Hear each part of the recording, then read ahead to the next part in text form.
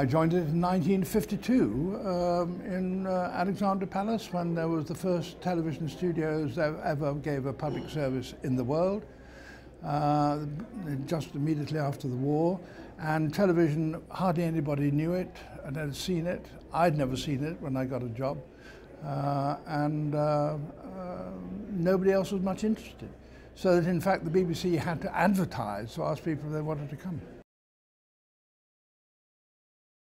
Lots of books, one by an author who very few people in this country know still, called Ernest Thompson Seton, who was an American, well, a Canadian, and who was a wolf trapper at one stage on the prairies of Canada, southern Canada. And he wrote wonderful stories about wolves and coyotes and cottontail rabbits and mustangs, and illustrated them beautifully.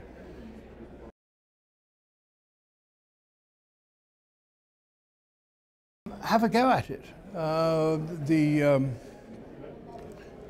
1952, 60 years ago, television was enormous great electronic cameras that you needed to be an engineer simply to get them to work. The great thing now is that you can get home video for quite reasonable prices and editing. And so the business of making films that tell stories and which hold viewers, you can work it out for yourself. You can do it at home and see if it works. Make a 10-minuter.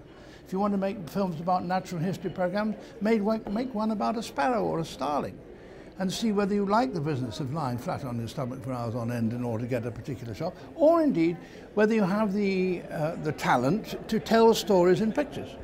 Have a go.